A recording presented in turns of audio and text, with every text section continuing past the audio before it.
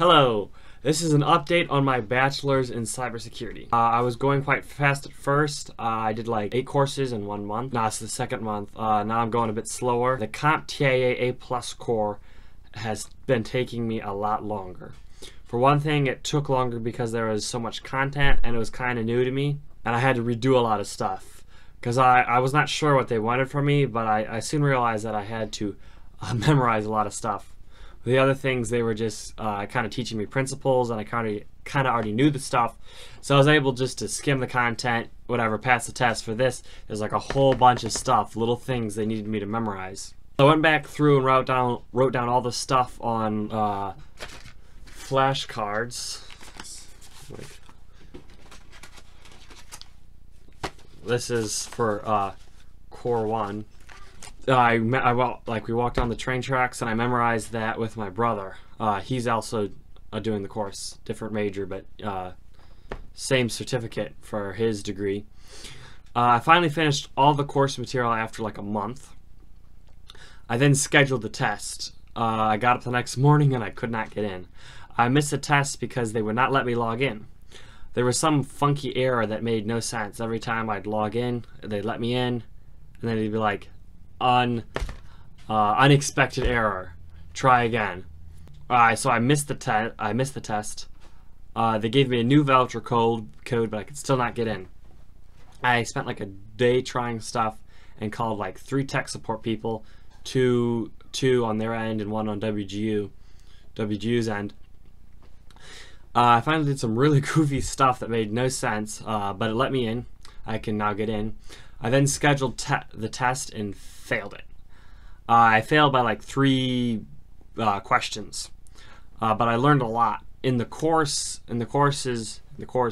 they present all the material in the same way, without telling me actually how important or how much they're going to really test me on a particular topic. They do to some degree, but it's not very exact. But after I took the test, I found that some stuff did not matter that I thought would, and other stuff mattered that I didn't know. They tested me way more on certain stuff and completely ignored other parts.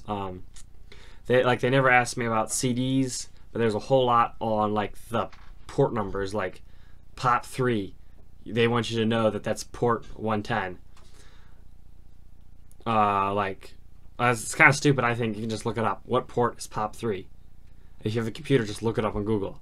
Why did you need to know that Telnet is port 22, port 23? Telnet's port 23, and SSH is 22. But anyway, I memorized the port numbers. I didn't know that before. All I knew was that HTTP was port 80 and HTTPS was port 443. But they kind of wanted me to memorize a whole bunch of the ports. Memorize the port number and some other stuff. I think I should be able to do it now. I'm still waiting to schedule my test. Yeah, I hope to do it tomorrow, but we'll see how fast things go through the system. I am about to take CompTIA A+ certification Core 1. So I took it again and I failed again. I was a little closer that time. It was quite frustrating. I definitely overreacted. I actually had like the worst test taking strategy possible. So I did it in the middle of the day. It's better to do it in the morning. I should have eaten lunch. I didn't eat lunch, and I had a headache beforehand. Didn't give myself enough time to prep, so I drank a bunch of water beforehand, which didn't really completely get rid of my headache, but maybe had to go pee the whole time. Maybe if I would have had good strategy, I could have got it over that passing mark, but I shoulda, woulda, coulda. I learned that the labs, not from taking the test, but I later found out that the labs are actually worth more than the individual questions. One lab is worth more than one question, which actually makes sense if you think about it, because the labs are a lot harder.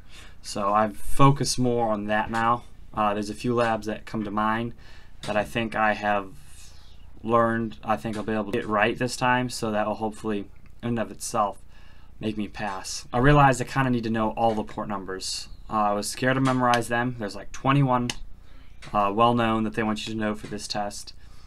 I thought it was almost impossible because it's not intuitive in any way. But I was actually able to memorize those far easier than I thought. I memorized 802.11 standards, the USB speeds, the RG ratings, Cat 5 and stuff like that. I was about to take the test today. That was my original plan. So the first day I could retake it because there's a 2-week wait period. But I didn't have enough padding. Passing was 75. I got 75, 77. So I'm gonna try to get a better score before I take it. Actually, coming to find out, WGU requires you to get 85% twice before they approve your third attempt. Since it's like my last attempt. At least that's what it seemed like from what my instructor said. So I took that test again today. I took it like for the second time today, and I got 77. It's not 85, obviously. So it might be another day, maybe 2. I have passed the Core 1, and I am about to take the second exam. I'm not very confident, but we will definitely see. I am now CompTIA A+ certified. I have taken both the tests and passed both the tests.